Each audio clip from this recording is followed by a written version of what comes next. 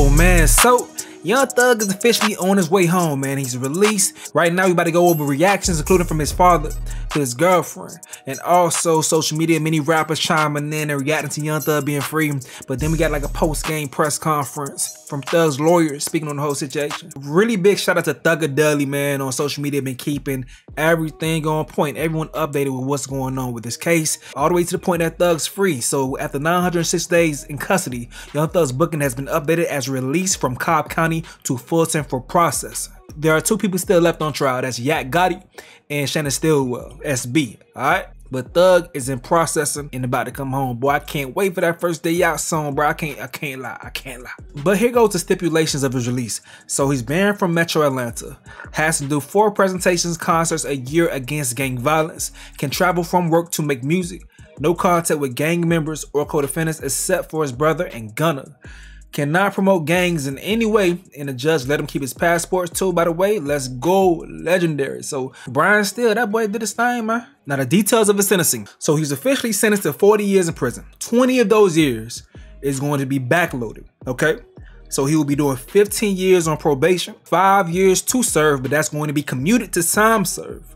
So he'll be being released today. So he has to do 15 years, staying on point, no issues for 15 years.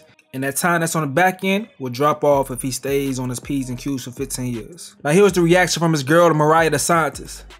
That's crazy!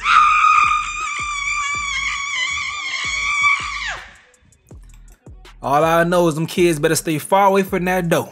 Stay far away from that dough, my boy. But on her story, she says, "Thank you, God," and also sent out this message saying, "Thank you, God. Thank you, God. This is more than what we prayed for. We are so grateful. This is the greatest opportunity we've ever been presented with, and we are so grateful. Thank you, Judge Paige Whitaker, for giving us the opportunity to move forward with our life. Thank you, God. Thank you, Brian Steele and Keith Adams and every attorney working on this case. Tireless. Thank you. I cannot say it enough. I cannot repay you for this. You have changed our life, Jeffrey's life, and mine. Thank you to everyone who has been there for us, every fan who believed in us and prayed for us." All right, now let's hear from Thug's old boy. Great that he's going home. I feel great that he's going home, but at the same token, I still wanted to fight. But that's his decision. That's his decision. You know, on the other hand, I raised him to be the man that he is. You know, I've always been in his life from a pup to now. And I'm going to continue to be in his life. You know, and as an adult, he has to make his own decision. And you know, do you live here in Metro Atlanta? Yes, I do. So how does it feel like here that he's not allowed to be in Metro Atlanta? I'm totally against that because this is where he's from. You know, and to have a district attorney take that away from him that isn't a resident from here. She's from another state. You know, and to see her take a man away from where he's from to have to go live somewhere else, that's offensive to me. I'm really offended by it. Can you talk about, sorry, I thought you were done. I was just saying, can you talk about your bond through music, and part of his conditions is that he can still make music, still do some performances. I know you said you were hoping to get back to that with him. Yeah, we're going to get back to work. You know what I'm saying? You know, we're YSL loaded. I'm YSL loaded. You know, and in order for us to get back to our normal life, we're going to have to put in some more work. We're going to have to put in a lot of work, but the work that we need to do foremost for the city of Atlanta, Fulton County, we need to get rid of the poison that's in our system, and that's the district attorney office. So vote Courtney Kramer. Courtney Kramer, I support Courtney Kramer to the fullest. I feel like she's the best person for the job, and it's not because of what she said about us, it's because she said that and she was in my company and never knew who I was. Okay, so there you have it from Thug's old boy. Once again, he will not be able to go to the Metro Atlanta area. So he's upset with Fonnie Willis because of that. All right, so some folks from around the industry tapping in. We got London on the track saying, "Thank God my boy coming home." Brian Steele, you a funkin' legend, boy. Travis Scott sends out love saying my brother on the way home with a picture of them two in the whip. Rapper Young Scooter posts a picture of Judge Whitaker saying I love you. You return the spotter. We got T.I. posting them saying welcome home little brother. It's been too long. Time to get back to it. So man, they had one of my favorite collaborations, man. That Ain't About the Money. I love that song, bro. Man, that's good. That's good right there. That's good right there. Doughboy says Spider home on Halloween. DJ Mustard says Thug Free, what a day. Thug's sister says my little baby to him coming home. Denzel Curry says Thugger Thugger. Shout out to the crib 305 Carol City. Stacey Red said they let Twin out. They let Twin out. That's funny as hell, man. Lauren LaRosa from the Breakfast Club says Thug's coming home and he wants to make music and have contact with Gunna. This is about to be interesting. Let's see how many people bust that U-turn on Gunna. James Harden puts out the slime emoji. Comedian Nav Green says, my cousin just said, damn, cuz, you wasn't happy when I came home for jail. He said, motherfucker, you can't rap. Niggas is funny. Odell Beckham puts Thugger. Alright, man, so let's get to the interview from Young Thug's lawyers, Brian Steele and Keith Adams. Check this out right here. Collective opinion, Jeffrey would have been found not guilty of everything. So this is very painful. But that's another 3 months or so in custody. And he wants to go home to his family. And negotiations totally broke down with the district attorney's office. Horribly broke down. And at that point, we believe that justice would be found with the honorable court. And Jeffrey just wanted to go home. How agonizing it is to know that we've spent a year trying a case where the prosecutors have put on lies, knowing lies, hiding evidence, is insane in 2024 in the United States of America. And the only reason that this got revealed is because of you people. You people brought the truth to the community because nobody knows this. This is not the only courtroom it's happening in, and I just want to thank all of you. I especially want to thank Jeffrey for letting me represent him. I think he's a wonderful person who does wonderful things and will continue to do things even greater. I cannot express to you how Shaquille Kokomo, how Trisha Renard, how Haley, how my wife Colette, how Bram, how countless people, but especially Miss Courtney Edwards, has worked without sleep for 3 years representing Jeffrey and helping him. I will never be able to stand with anyone more ethical, honest, hardworking, insightful, intelligent, and kind than the Honorable Keith Adams. The gentleman to my left is the best lawyer in the country. Mr. Steele, do you think prosecutors negotiated in good faith at all during any of these negotiations? Let me take this one. Let me answer that. The short answer is no. This is a case that possibly could have been resolved if folks were reasonable. But we did not believe that we could enter into good faith negotiations with people who wanted a case resolved in a manner simply to save face. And Jeffrey Williams was not going to say things that they wrote for him, that they wanted him to say, that was their theory when it wasn't true. And so, good faith, no. I don't believe we were ever really negotiating in good faith. And you've been here the past year that this case has been on trial. You've seen the numerous motions for mistrial. You've seen the behavior of the state. You've seen the dishonesty. You've seen everything being hidden. You've seen things come out in court, in front of you. And so you know what kind of prosecution we were dealing with. And that's okay. You know, Mr. Steele and I have fought through this the past 2.5 years. And as he said, we ultimately decided we were going to put our faith in the court as opposed to the folks on the other side of the aisle. And, you know, the best thing out of all of this is that Jeffrey Williams, in a very short period of time, will be home. And that's all we've wanted from May 9th, when they went and picked him up and have held him in jail without a bond for the past 2.5 years. He'll be home shortly. Keith and Brian, this is either one of you can answer. So I have two questions for you. First off, you go into a blind plea, you don't know, right? There's nothing for sure. What was your emotions like when you guys went into that? I would imagine the conversation, can you kind of take us into the room before you went out into court, what the conversations were back and forth? Obviously, I know there's attorney-client privilege, but it's a big decision. Well, I didn't want to give up the jury trial, but that was a decision made, and once that decision was made, we were just thankful that there are people like the Honorable Judge Whitaker who understands what a trial is like and what it should be like. And I cannot thank the Honorable Court for being here and coming in. She is not our first judge, but she's the first time we received justice. Mr. Adams, this is your second high-profile RICO case here in Fulton County. Do you think that maybe the prosecutor's office is abusing that statute? And what are your opinions of RICO generally? I have, for the 30-some-odd years that I've practiced law, always believed that if you, as a prosecutor, think that someone has committed a crime, you charge them with the crime, you put it in front of a jury, and then you do it fairly and let the chips fall where they may.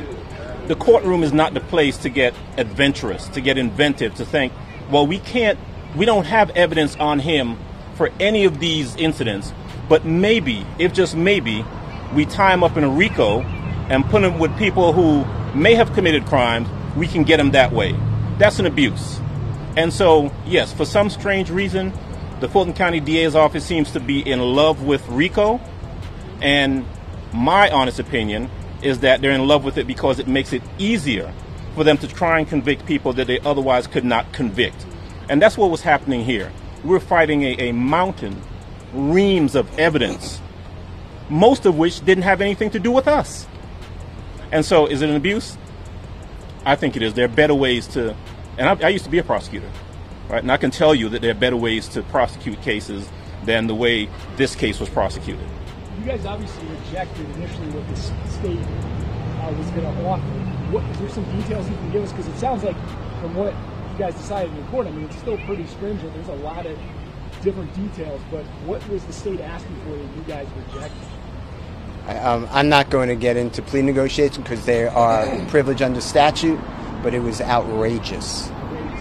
They would let him out of custody, but they would have a tether around him so tight that it's unconscionable. And how are y'all feeling about what the sentencing is, especially with not being able to be in Metro Atlanta except for specific parameters, and how is Mr. Williams feeling about that decision? You know, we're okay with the sentence. There comes a time in any case, if a person is sentenced, that we're out of the courtroom, and now what happens to that person is entirely up to them. Jeffrey Williams is a fantastically talented man. He is a great person. He's become a great friend over the course of the last couple of years. And he has the ability, the incentive to go forth and do everything he needs to do to put this behind him. And we're confident that he will. One of the questions you asked a little earlier was, what was that feeling like, stepping into a courtroom to do what's called a blind plea, not knowing what's going to happen? You know, it's a scary feeling for all involved. There's probably no feeling quite like that other than sitting in a courtroom waiting for a jury to come out and tell you what your fate is. But we walked in there knowing that we were in front of a fair tribunal and being comfortable that the right thing was going to happen, and the right thing did. What do you think about your client just serving as a role model? Obviously, as part of the agreement, he's going to be participating in the community, doing events, things like that. Obviously, he has a huge reach for what he does for a living. I've known Jeffrey Williams. I've defended him for over a decade. I have been with him where we go to young children, children in need, children who are going down the wrong way. And he tells exactly what he's going to continue to say. He tells everybody, this is not a good life. We have to stop the generational disaster that is plaguing the community. And although right now I'm successful, I'm a product, but every one of you can get out. And he always stresses education. Jeffrey Williams is a great person, a great role model, and he will do even better now, hopefully, if you allow him and his words to get out. As far as how Jeffrey's feeling now, he knows my feelings, which I'm not going to reveal for attorney-client privilege, but this is not the same as a not guilty verdict. That should have been rang. But nobody here wakes up every day on a concrete floor that they're calling his bed, gets up at 4:15, gets shackled at his feet, his waist, and his hands, comes to the Fulton County Courthouse to be on concrete, eating out of a bag. Doritos is his meal of choice. And then coming to a courtroom and sit there with a leg chain on him every single day and hear lie after lie. So for Jeffrey, go home today and not have another 90 days or 120 days of it, he is very happy, thankful to the Honorable Court. So to answer your question, this was not what I wanted. I don't believe that it is just, but I believe that under these circumstances, it is justice for Jeffrey Williams, and he is delighted, as are we. I'm thankful. Can I ask you, you were standing right next to him as he was addressing the judge. What seemed like a very sincere apology to her, or apology to the court and what happened, what has gone on. How did you feel sitting next to him, knowing him for the last decade as an attorney for him, about what he was saying and what he was telling the judge? Jeffrey Williams is being truthful. That is his heartfelt feelings. He feels so bad for the loss of life, and he feels bad that people are taking his music or his social postings and making it into violence. That is all promotion. That is not a symbol of go hurt somebody. So I hope I've answered your question directly, but how I felt, I've heard that from Jeffrey over and over again. You called out a lot of challenges in this trial based on the prosecution's points. Do you have any message to, the co-counsel that for now is still on trial, or what's left of this? Oh my God, they are phenomenal lawyers, and I'm confident if you keep going, which I assume you will see some great lawyering. They don't need my help. And the truth is, they've been there with us for the past 2.5 years. They're aware of what they're up against. They are totally capable of handling it. And I presume we'll step in from time to time because, in this fight in the past 2.5 years, we've been together. So we needed something. They've been there to assist.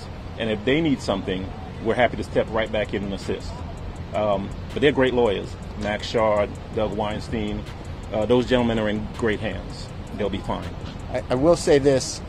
I think it is wrong, and it needs to be fixed, that an innocent man is arrested on May 9th of 2022, is denied bond, and has to plead guilty and nolo to get freedom after 2.5 years in custody. That should not happen. Nobody should be on trial. Juries, think about what they're going through. Nobody should be on trial like this. And if Mr. Williams didn't have the resources, this never happens well for anybody. So I think it's an abuse, to answer the AJC's question. I think it's an abuse of the statute of RICO to do this to people. Is it fair to say you don't believe justice was served today? I believe that Mr. Williams is home, and I'm delighted. Justice would have been served on May 8th of 2022 if the grand jury no-billed his indictment. That would have been just.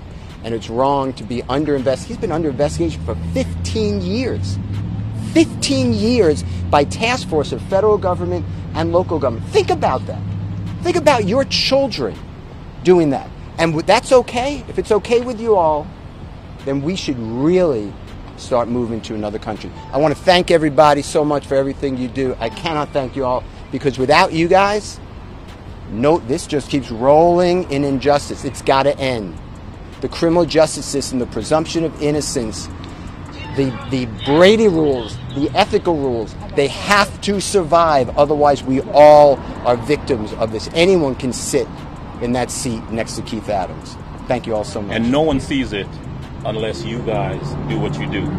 But I tell you what, there is a whole world of people out there who have watched this trial over the course of the past 2.5 years, the past year that we've actually been in the courtroom trying the case, who are much more educated to how things work and, unfortunately, sometimes how things don't work. Thank you, guys. Thank you, everybody. Thank you. Listen, bro, shout out to them for fighting for Thug. Thug just got to keep his nose clean, man. But, hey, it's your turn. Let me know what you got to say in the comment section below. I'm going to go ahead and get up out of here, though. This is another update with Stace. Yo.